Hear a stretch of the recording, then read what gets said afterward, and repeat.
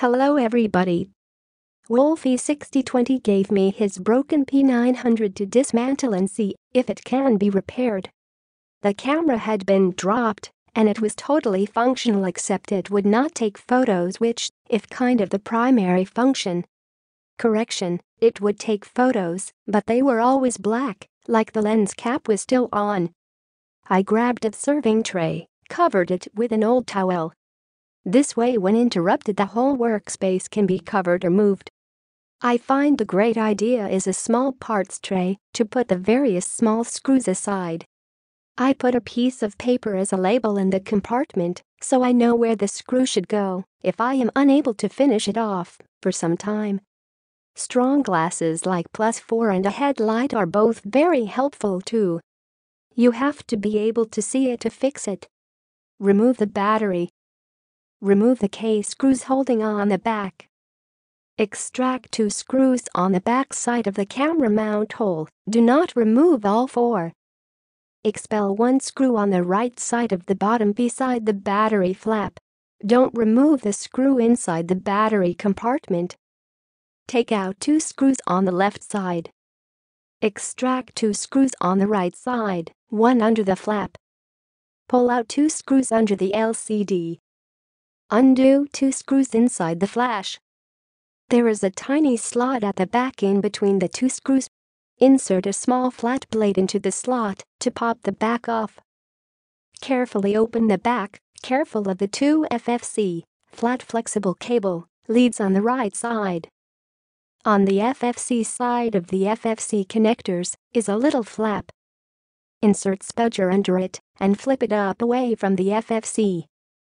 Once open, the FFC will slide out easily. Disconnect both and place the back safely to one side. Now to remove the aluminum plate, disconnect the small FFC at the bottom and gently peel the FFC off the plate. Now disconnect the 2 FFC leads at the top left. Now disconnect the FFC top near dial.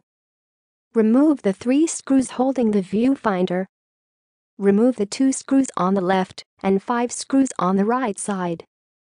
You should now be able to remove the plate and the GPS and Wi-Fi module. If you want to do stuff to the CCD, you can now see the 3 screws holding the CCD. I found using a straw as a suck tube was a good way to pick up the IR filter.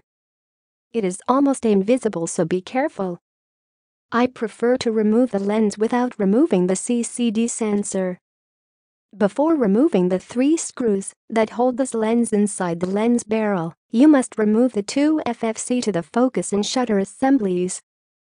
The focus FFC is about 3 mm wide and goes up under the viewfinder mount.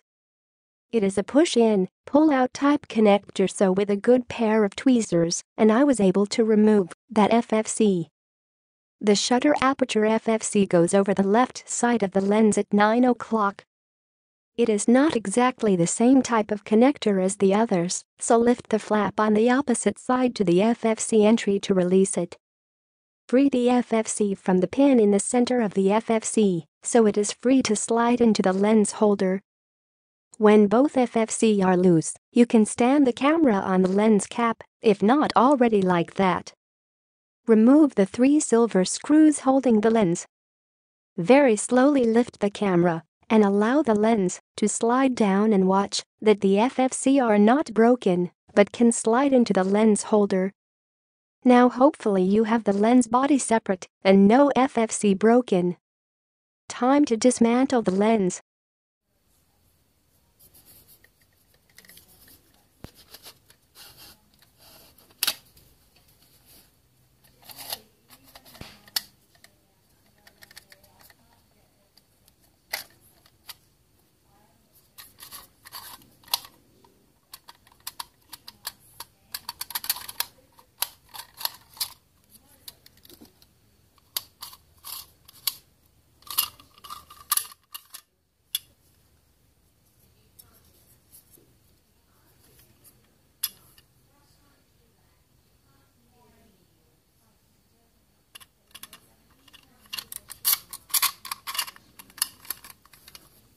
Now that lens is in 4 parts you can inspect and fix as required.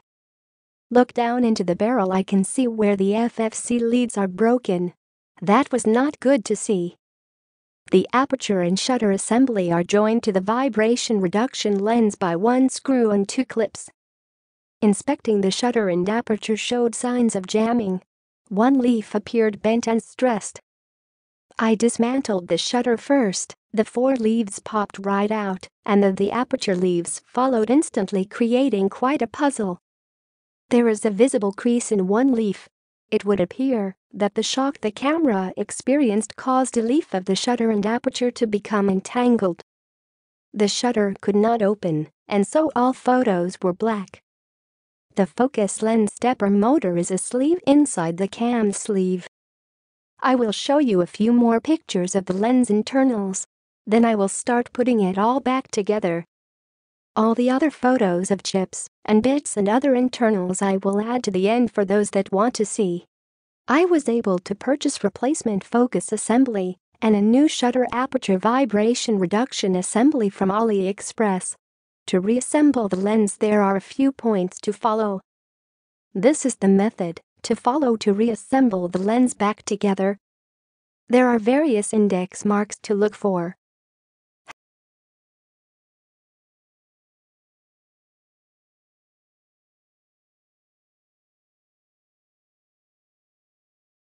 Once the lens body is assembled, you have to insert it back into the lens holder. The 2 FFC leads need to be threaded back through the respective holes in the lens holder. I used 2 cotton threads. I put a small piece of sticky tape on the end of the thread. I stuck that on the back side of the FCC. Draw the cotton out slowly as you insert the body into the holder. Line up the key pin between the lens body and lens holder. Insert all 3 screws and then reconnect the 2 FFC leads. I next removed the cover of the zoom gears to check them. Here is a few pictures and a video.